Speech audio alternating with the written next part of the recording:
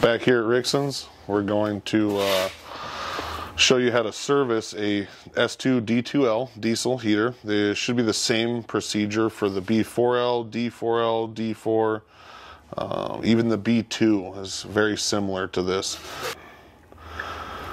Your harness, a lot of people tend to have issues when they go to unplug these harnesses because they do go together very hard and they come apart kind of hard. So the goal here with this harness, when you go to unplug it, is to find the release tab, push down and back. So you're going this direction and then back a little bit. So you go down and then back.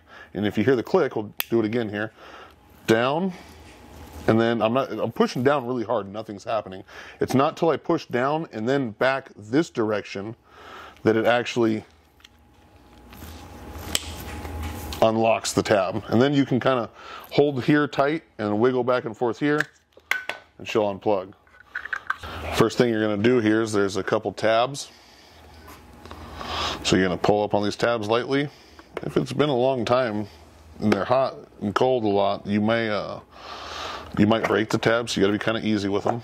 Once you remove those tabs, a lot of times what I'll do here is get into the little notch there, and then you can kind of pry this cap off. Get your cap off, top cap off, peel this rubber grommet. Again, sometimes if they're been in service for a long time, this will kind of get melted down, but try not to damage it when pulling it off. Once that's all off, you have one more rubber grommet here that holds the wiring harness into the housing. Kind of slide that up, and the whole outer case will come off. Now you're just looking at the burner itself. Start off here, you have the ECU control unit here. It's got 1 screw, 2 screw, 3 screws.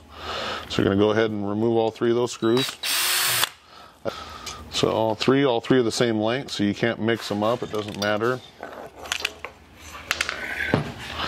Once you've removed the 3 screws, the ECU pulls directly up, so just slide up and kind of tip off to that side. Now, these pins are what it came off of, so when you go to put it back on, you want to make sure you get them nice and lined up, and when you're pulling it off, you don't pull it off one way or the other. So first thing I'd do here is remove these wires out of the little retainer clips on the back of the ECU by just pulling them out. This plug is pretty easy. There's a little tab on the very back. You just push down on this tab, kind of give it a little wiggle, it'll unplug. Screws back. This plug's a little more difficult. You have a yellow safety clip that has to be lifted up. So yellow safety clip up. There's an inner black and an outer gray part of this plug. So if you hold the ECU firm and pull out this direction on this gray cap on the plug, it'll actually force the plug to go out that way. So as you go that way, it unplugs. ECU's unplugged. Be careful with this. They're very lightweight, and if you step on it or something, it's going to break. So now we got everything unplugged, ECU's off. You have 3 screws, 1 here, 2, 3, to get this fan unit off. There's a rubber grommet between the heat exchanger body and the fan unit, so you'll just lightly pick up. This one came off pretty easy because it's new. When you pull this off, you always want to check and make sure you spin the fan by hand and make sure it's not rubbing, grinding, making any weird noises. That's something you'll want to check. If you lightly pull this rubber grommet off, it really shouldn't need to be replaced. It's kind of a lifetime gasket. So just make sure it's not damaged and you don't rip it in the process of taking it off. Now that we're down to this point, there's a rubber boot over the glow pin wires. So I usually will pinch the rubber boot and kind of just bend it side to side lightly.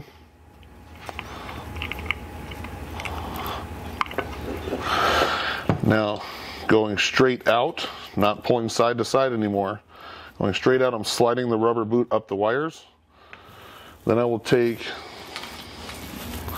a 12mm box wrench and put it on the glow pin, which is there. loosen that glow pin up. Now, because you have these wires attached, you kind of have to spin the whole thing around.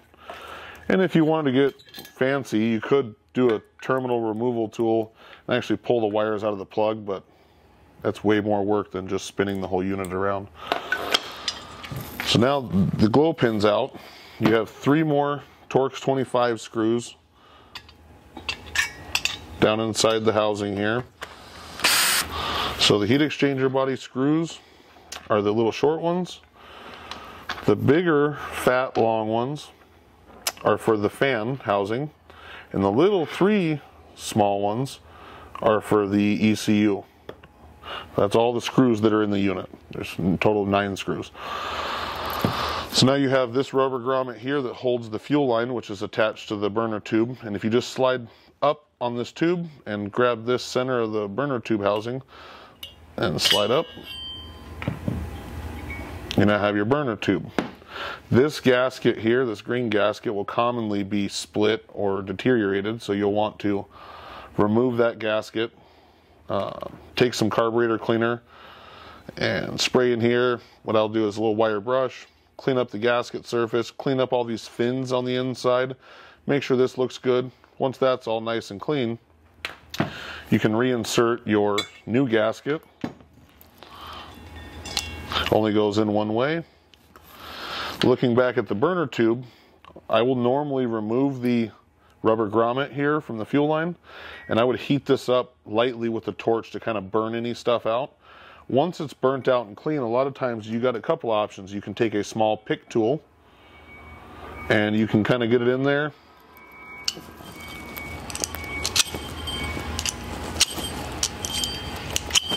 There it goes.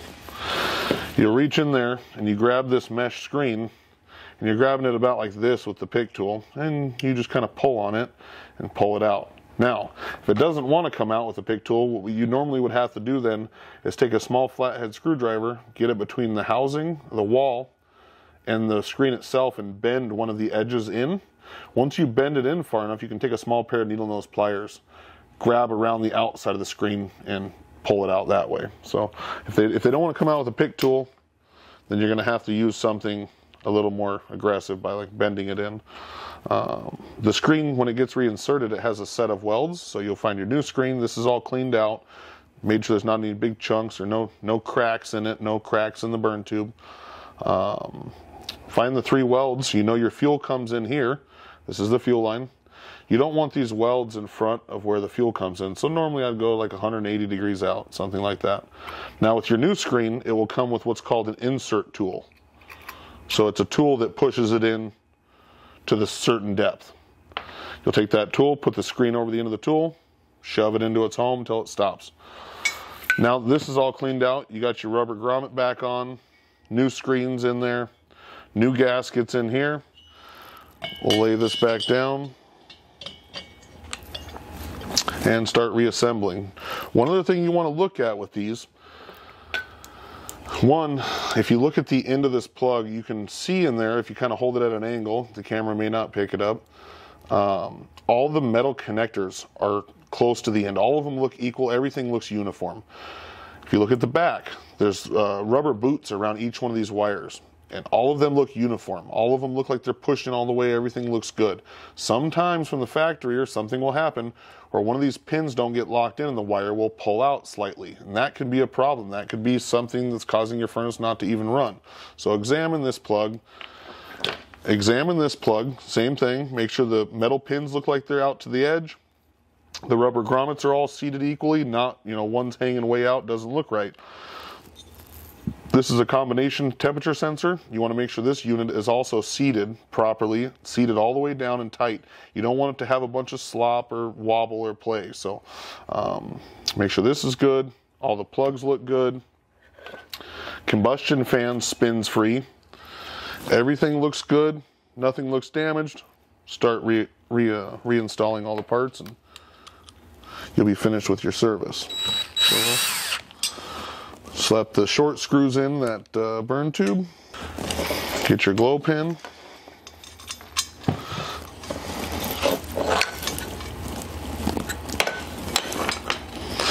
glow pin wires are actually soldered on at the housing, so you really want to avoid flexing on these back and forth multiple times. It's not something that's really meant to be flexed on or moved around a lot. So when you're doing this, keep as little tension on the wires as possible so you're not twisting up the wires or breaking the solder. Once you got it as tight as you can get it by hand there, you'll take your wrench and just get it nice and snug. Scoot your rubber boot back down.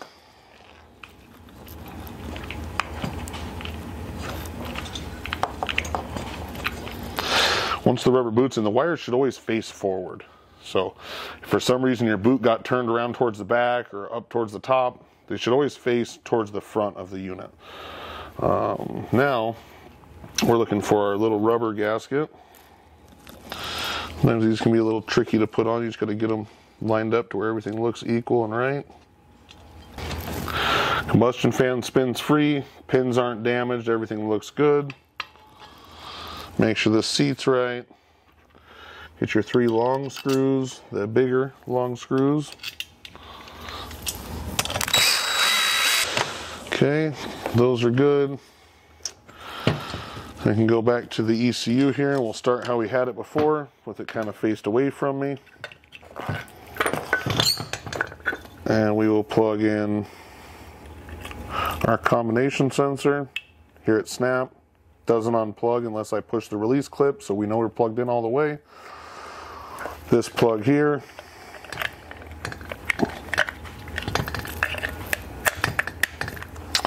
You got to kind of leave the gray tab open until it locks in. And as you push the gray tab in, it starts to seat this plug. Once it's seated, you'll push your little safety retainer clip back down. Can't pull out, can't push in, everything's nice and tight. You can reinsert your wires back here, be from the glow pin and the combination sensor, so they don't get pinched in the housing when you put it back together. And then when you put this back on, you're really looking to make sure that it goes on nice and smooth, right? When you push it down, you shouldn't have to do a lot of force, you shouldn't have to do a lot of pushing, or if you are, you're most likely smashing those pins in between the ECU and the fan. That's not what you want to do. So then your 3 screws, smaller screws for this ECU to be held on. Then we're looking at putting this, start with the bottom of the exchanger body in the housing, slide it in. Your rubber grommet for your wires here. Seated. You always want to you got to kind of do one of these with it a little bit till it seats in its position. Once it's seated, you'll see the fan is very close to the housing, but if you spin the fan, it doesn't touch the housing. That's another thing you'll want to check when you get totally done. So we'll slide this cap on, it kind of seats in the back. Click these, they both should lock in. Once you have these locked in, again, I stress this, make sure you spin this fan, you don't hear any noises, because I've done it where I put this all together and it's touching something inside after I reinstall it in the rig or something happens. So spin this fan, make sure it's free of any kind of obstruction. You got your little grommet here. The cupped edge goes towards the heater, the flat edge goes towards the vehicle. Fuel line hole, it goes on one way. I'm going to push this down all the way around as tight as you can get it so it seats properly. And when I put the end caps back on, notice only 2 of these have actual notches to lock in. The other 2 sides are empty. I'll normally put the notch side where the notch on the housing is.